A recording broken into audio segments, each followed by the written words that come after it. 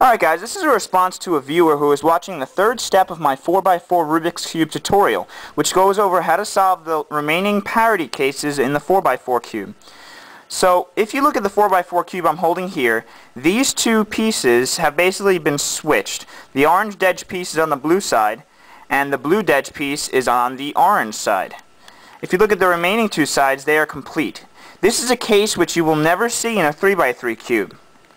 What you do see in a 3x3 cube, however, if you look at my 7th step of the 3x3 tutorial, is that you frequently actually get a solid side and you get 3 improper edge pieces on the top layer. So what we want to do is we want to basically get it so that it looks like a 3x3 cube in the 7th step. So we want to get 3 incorrect edge pieces instead of 2. So what we do is we basically hold a completed side on the right, because after this we're going to be able to perform the Allan. And in the Allan you have to hold the completed side on the right.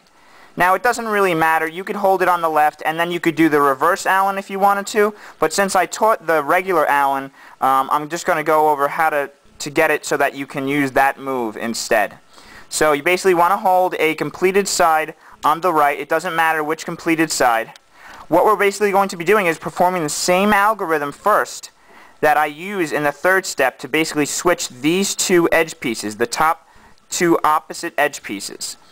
So what that will do is it will bring the piece here, which is the orange piece, it will bring it onto the green side, and will bring that green piece onto the blue side. So we're going to have 3 incorrect edge pieces. So let's go ahead and perform that move. So hold that completed side on the right, and you do inside right face 180 degrees, up face 180 degrees, inside right face 180 degrees. Just this face is going 180, so you have to remember to turn this one back.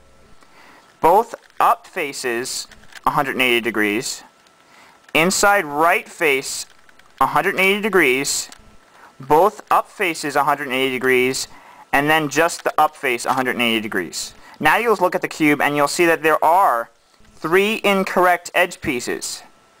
So now what we're going to do is we're going to hold the completed side on the right, and then if you look at the 3 edge pieces, what the Allan does is it makes the edge pieces, the 3 edge pieces, go in a counterclockwise direction. So this one is going to go here, this piece is going to go here, and this piece is going to go here. Meaning the green piece is going to go on the green side, the orange piece is going to go on the orange side, and the blue onto the blue side. So we hold that completed side on the right and we perform the Allan, which is left 180 degrees, top face counterclockwise, back face clockwise, front face counterclockwise, left face 180 degrees, back face counterclockwise, front face gonna go clockwise, then the top face is going to go counterclockwise, and then the left face is going to go 180.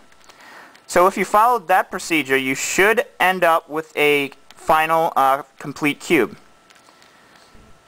Alright guys, so hopefully that helped out a little bit. Basically what we did is that since we had these 2 edges which were incomplete, we just basically switched these 2 so that we had 3, and then we were able to solve it just like a 3x3 cube. If you have any questions, you can feel free to send them to me on YouTube, and I'll be able to give you some advice on that if you have any problems. Alright guys, hope that helped.